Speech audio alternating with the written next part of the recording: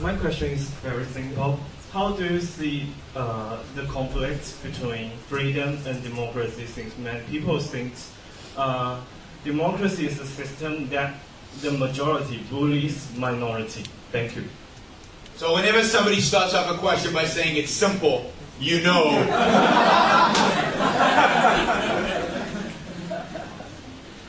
So what do we mean by democracy? You know, it's really important. One of the things Rand taught all of us, of her students, is to clearly define what you mean. What do we mean by democracy?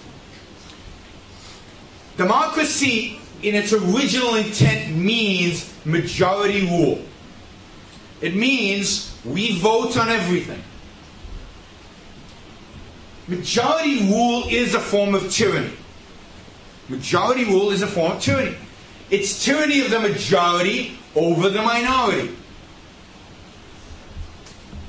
And everywhere that it's practiced as pure majority rule, it's a disaster. And it leads to huge violations of individuals' lives, individuals' freedoms.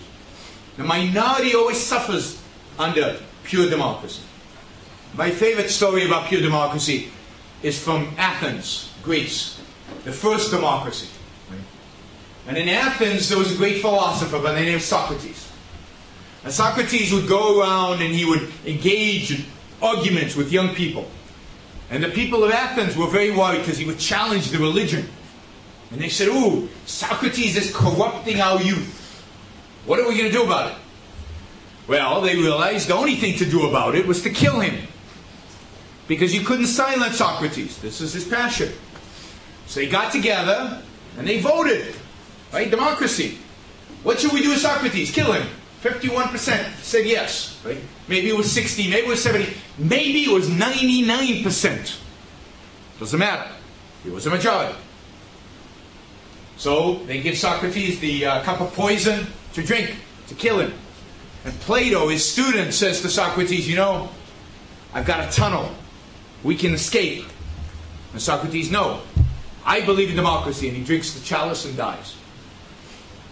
You see, in democracy, there's no freedom of speech.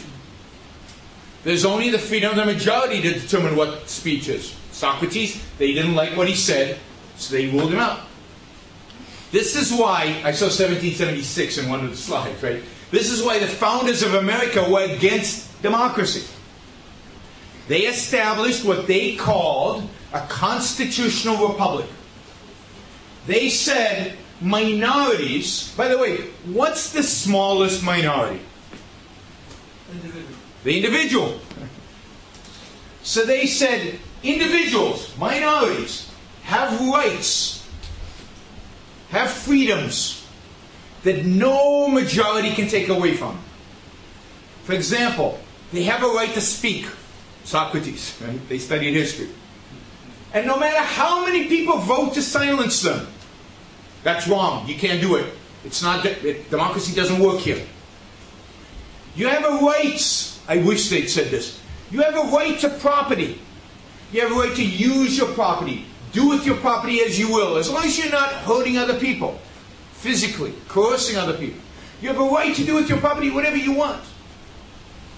Nobody can take that away from you, even majorities.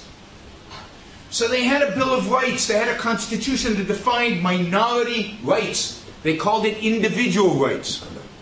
And individual rights are freedoms. Freedoms of action. The freedom to act in reality, to pursue your values. And no majority can take that away from you.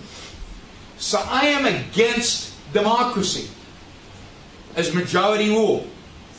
I believe in constitutionalism, where a constitution protects clearly, unequivocally, the rights of individuals.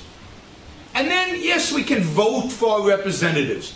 But the representatives can't do anything. Because we have this clear-cut definition of our individual freedoms. So in my view, government should only do three things. I mean, put it differently.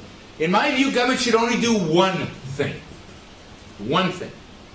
And that is protect our rights. Protect our rights as individuals. And to do that, it only needs three functions.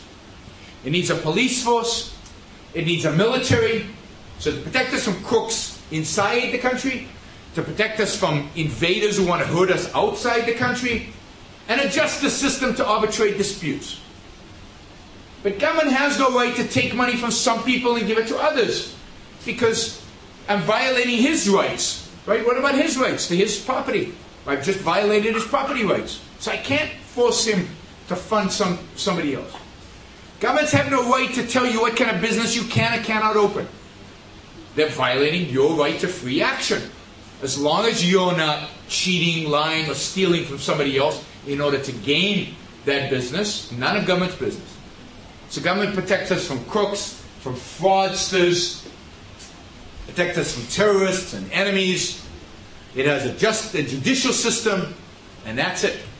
So I'm not an anarchist. I think anarchism is a disaster.